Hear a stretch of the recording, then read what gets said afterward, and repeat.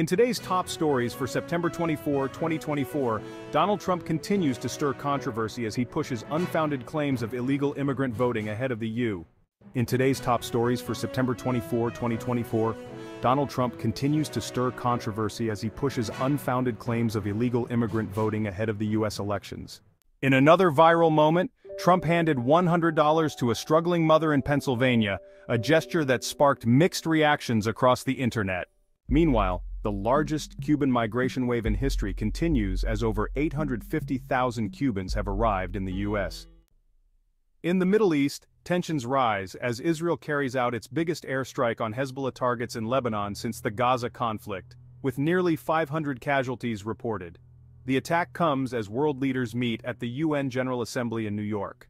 Finally, Morocco has just secured a $250 million deal with the U.S. to acquire 40 AGM-154C Joint Standoff weapons.